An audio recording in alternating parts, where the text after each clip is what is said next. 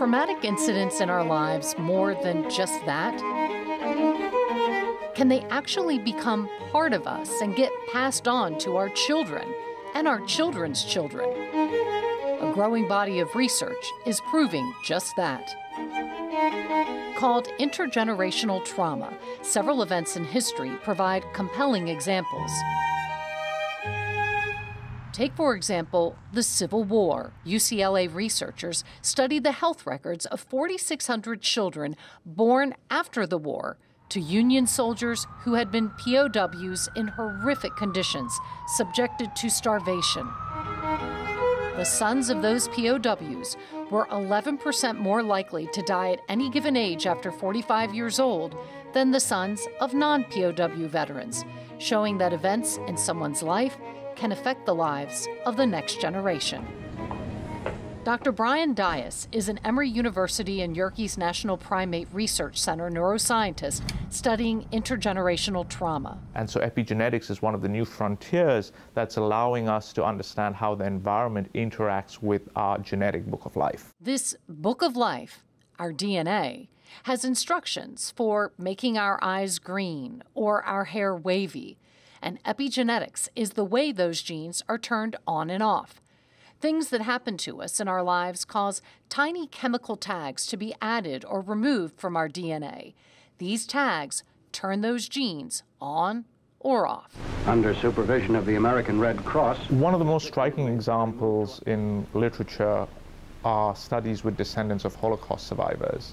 And what researchers have shown is that these descendants of Holocaust survivors, even if they did not experience the Holocaust themselves, those descendants had lower levels of a stress hormone compared to descendants of individuals who did not experience the Holocaust.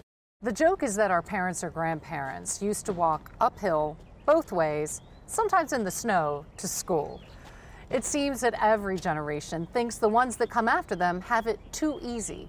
The truth is, when our parents or grandparents tell us about their life struggles, it does influence us. But intergenerational trauma is different. It's not transmitted socially, it's biological. Things that happen to us in our lives can change our eggs and sperm. The leading candidate for what carries information across generations are these tiny molecules called RNA, which we find in sperm and we find in eggs. And what I want you to think about is RNA being puppeteers.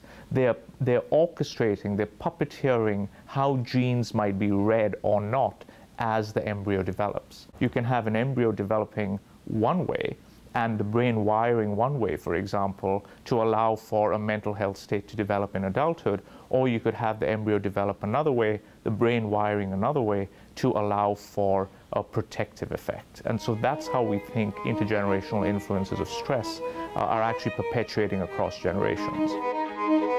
If the trauma happens when a woman is pregnant, it can cause changes to the developing baby. Which way to go? Researchers at Mount Sinai School of Medicine studied pregnant women present during the September 11th attacks on the World Trade Center. The women who developed post-traumatic stress disorder passed on PTSD markers to their babies, unlike babies whose mothers did not develop PTSD. As the research grows, so does our understanding of trauma throughout history, from genocide to wars to famine to slavery. They leave a mark on the descendants of those who suffered. What I would like to talk to you about this morning is how we think that experience is registered by biological systems, and then how that might filter into how we perceive the world. Dr. Dias is part of the Emory Tibet Science Initiative. He teaches neuroscience to Tibetan Buddhist monks and nuns. In 2016, he talked to the Dalai Lama about his research. What we now understand is that these traumas are laying down marks, or they're removing marks in the sperm or in the egg, and that sets up the future generations to bear these imprints of ancestral trauma. And now, the COVID-19 pandemic has gripped the globe. Will this lead to intergenerational trauma? For intergenerational influences of stress to perpetuate across generations, they have to be extremely jarring, and they have to perpetuate, and they have to persist for a long period of time, both of which are conditions that COVID seems to check off. Dr. Dias says children who might be exposed to COVID-related stressors could be vulnerable in this pandemic because of impacts on their developing brains. Dias also says that because we don't have a measurable sense for how parents' behavior and the sperm and eggs of childbearing age people will be affected by COVID-related stress, speculation on how COVID will impact future generations is just that for now.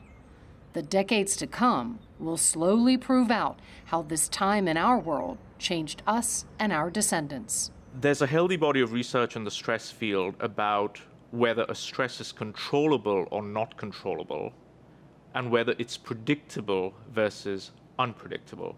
And with COVID, we are firmly in the unpredictable and uncontrollable realm. The uncontrollability and the unpredictability of COVID at this point will result in detrimental influences of stress which could perpetuate for a long, long time to come.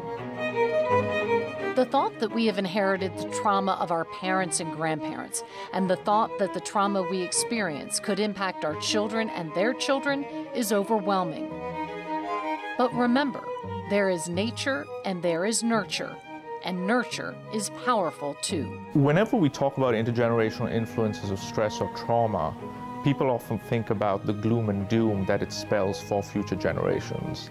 What our research is showing is that the die is not cast. We can reverse the influences of intergenerational stress and trauma in several ways. Dr. Dias says having rich social groups, practicing mindfulness, even dietary interventions can help. So can putting good out into the world. Just as you can perpetuate negativity about stress and trauma, maybe there's the potential to perpetuate the positive aspects of kindness and compassion and empathy. And so my call to action to everyone is in our own little worlds to maybe engage in that small act of kindness, of compassion, of empathy.